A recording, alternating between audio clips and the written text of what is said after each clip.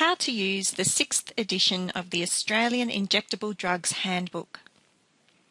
The Australian Injectable Drugs Handbook is a reference to help you prepare an injectable medicine, know how to give the medicine, and know which fluids and other medicines a medicine is compatible with. It will also tell you how to store the medicine. It has the information you commonly need before giving an injectable medicine to a patient. It is not a compendium of every conceivable pharmacological and pharmaceutical aspect of the medicines listed. It does not give information about what the medicine is used for, dose ranges, or adverse effects. There are other books that do that. This book is purely about how to make and how to give injectable medicines to patients. The book is mostly for adult patients. There is some information for some of the medicines under the heading IV use for infants and children.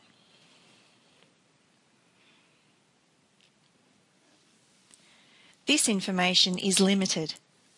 Make sure you know your hospital's own policy and procedures and where to find them. The hospital may have its own protocols on how to give medicines that are different to in the handbook. Use the handbook in conjunction with your hospital's own policies and procedures. The handbook isn't the be-all and end-all. It will not encompass all situations and all patients. Sound clinical judgment is required when giving injectable medicines to patients. If you're not sure of something, ask a pharmacist, pharmacy department, the product information or medicines information service for further information or advice. I'm now going to explain each of the headings of the monographs. We call each section of information about one drug a monograph. Name. This is the Australian approved medicine name. In this case, it's labetalol hydrochloride. Synonyms. This is other names that the medicine might be known by.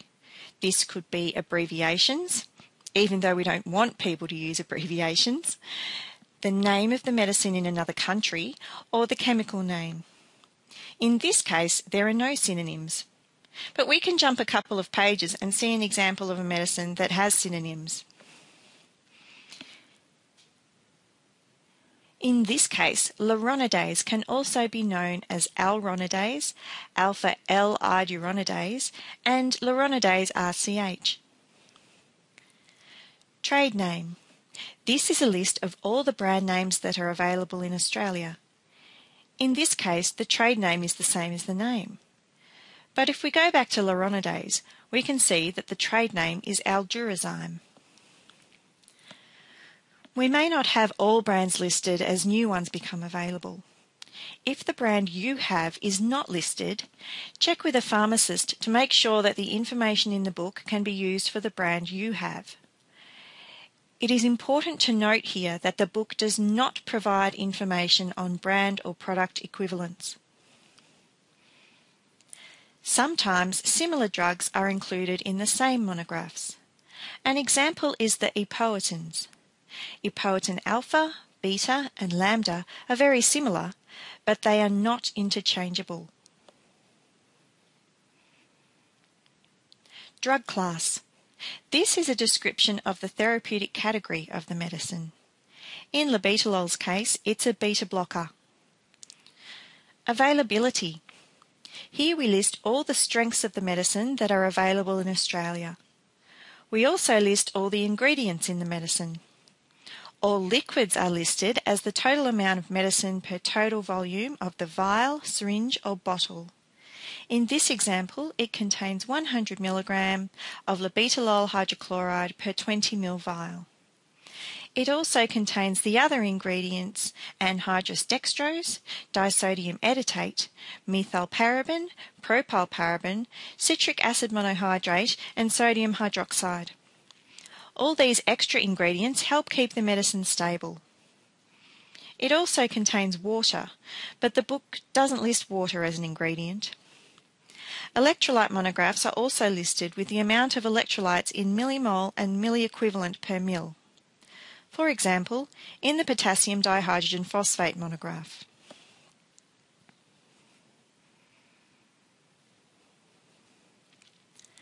pH is the pH of the medicine in the vial or when dissolved, if we have the information. The reason that this is here is because it might give you an idea of how compatible it is with other solutions. Solutions with very different pH values are less likely to be compatible than those with similar pH values. Medicines with a pH less than 5.5 or greater than 8.5 can cause tissue damage if extravasated. The pH of labetalol hydrochloride is 3 to 4.5. That means it's acidic. Preparation. This is where the handbook explains how to reconstitute powders or dilute concentrated solutions. It also tells you other bits of information like shake well before use or allow to reach room temperature before use. It doesn't give detailed information on how to make infusions. That comes in the next section. If nothing needs to be done in this first stage, then it will say not applicable, like in the case of labetalol hydrochloride. An example of something that requires preparation is lenagrastim. In this case, it says to reconstitute the vial with 1 ml of water for injections. That is, inject 1 ml of water for injections into the vial and then shake gently for 5 seconds until dissolved. You should always check to make sure there are no particles in the solution after it has dissolved, or if it is an unusual colour. If there are particles, or it is an unusual colour, you should discard the vial. This has two different instructions for IM and IV use. For IM, it says to reconstitute it with lignocaine because the injection is very painful. For IV use, it is reconstituted with water for injections. Here in the special notes, there is a warning to make sure you don't inject the solution made with lignocaine intravenously.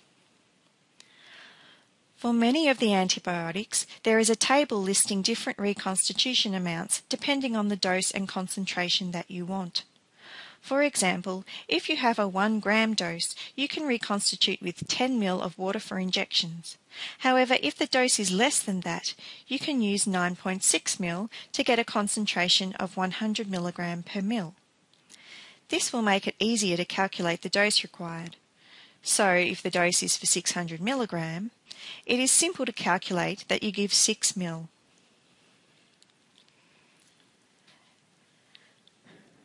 Administration. This lists all the ways that the injection can be given, as well as instructions on how to make the infusion.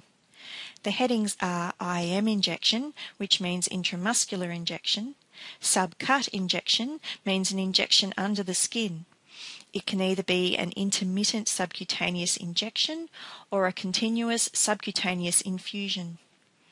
IV injection means for injection directly into a vein. For labetalol hydrochloride, the monograph states that for both IM injection and subcut injection, it is not recommended. There are instructions for IV injection, so you know that it is okay to give by IV injection. You can inject it slowly over 2 minutes. IV infusion is okay too, and there are extra instructions that tell you how to make up an infusion. In this case, it says to add 40 ml. That is, it contains 200 mg of labetalol to 160 ml or 250 ml of a compatible fluid, depending on the concentration of solution you want. 1 mg per ml might be a good concentration to use because it's easy to calculate an appropriate infusion rate. You can find out what fluids are compatible by looking at the compatibility section below. We'll cover that in more detail in a minute. You can also see that the labetalol hydrochloride infusion should be started at a rate of 2 mg per minute and then adjusted according to blood pressure response. The section on stability tells you how to store the medicine when it's in the vial and after it has been diluted. It also tells you how long it lasts after it's diluted. When medicines are diluted, they can start to break down. Even if a medicine would take a long time to break down in solution, the book usually says a solution is stable for less than 24 hours. The reason is that bacteria could have been introduced during the reconstitution or diluting process, and if left for longer than 24 hours, could build up enough numbers to harm the patient. Some medicines are very unstable and should be used immediately. Some state health or hospital policies might require you to only use injections that have been freshly made up and throw them away if you don't use it immediately. If you can store diluted medicines, make sure it is labelled correctly. You can find out more about labelling diluted injections properly in the Australian Commission on Safety and Quality in Healthcare's publication, National Recommendations for User-Applied Labelling of Injectable Medicines, Fluids and Lines. Here's a link for you.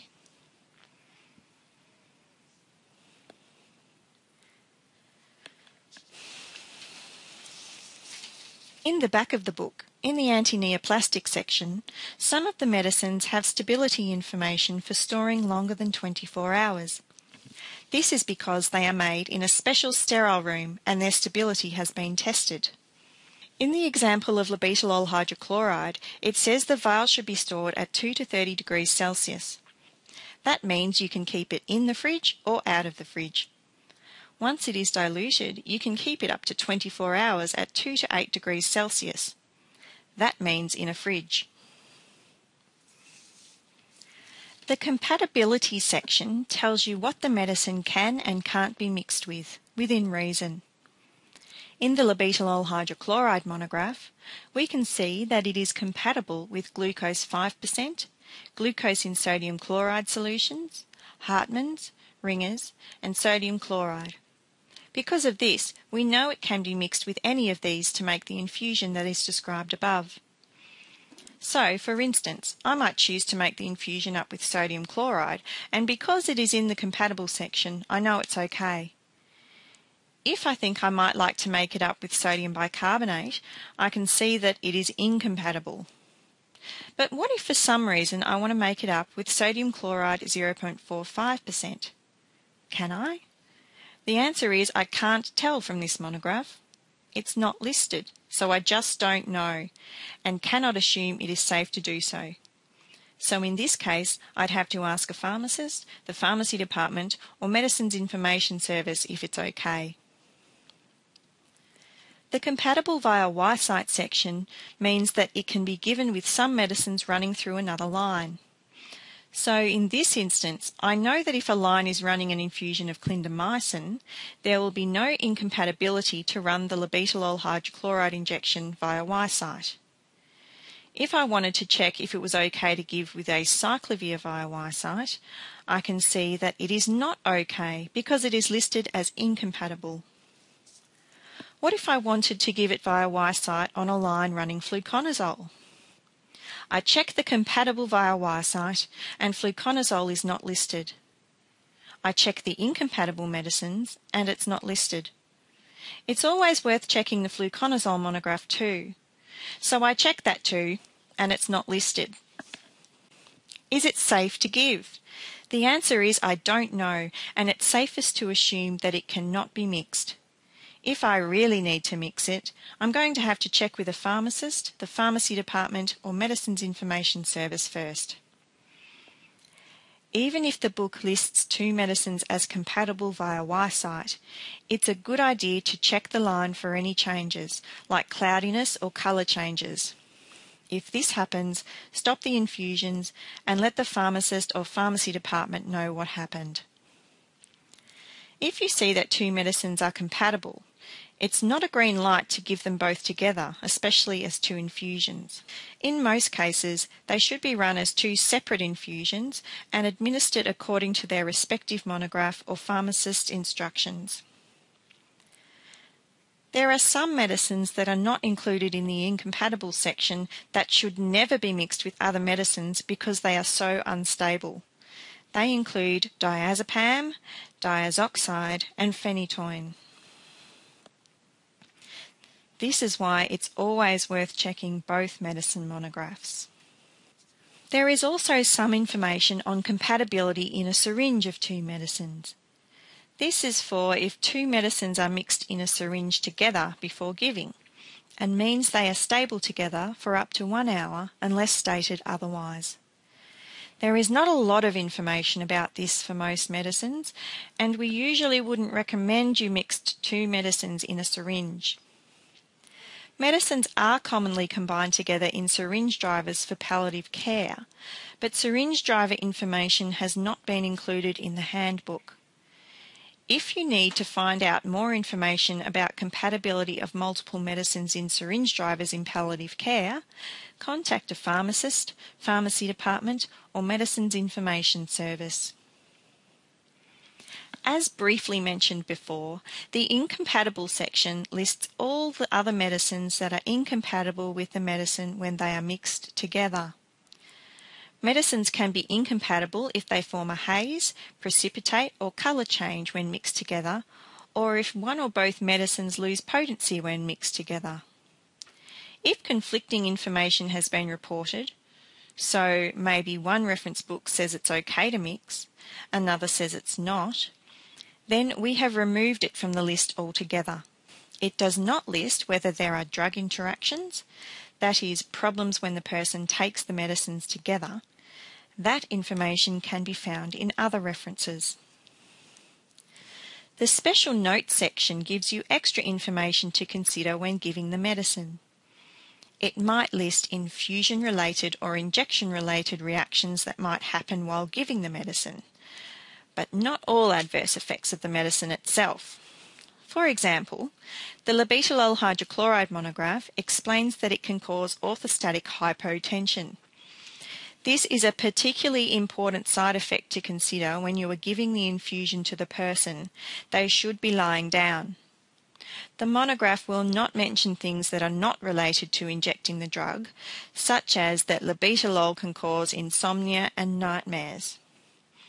This information can be found in other references. The Special Notes section is also where we list all the special supply arrangements. For labetalol hydrochloride, it is that it has restricted use. It's also where we put warnings about common allergens such as penicillins, sulfites and latex. It's really important to read the Special Notes sections. It may contain special safety warnings that may result in harm to the patient if you aren't careful. If sodium content of the medicine is available, it will be listed here.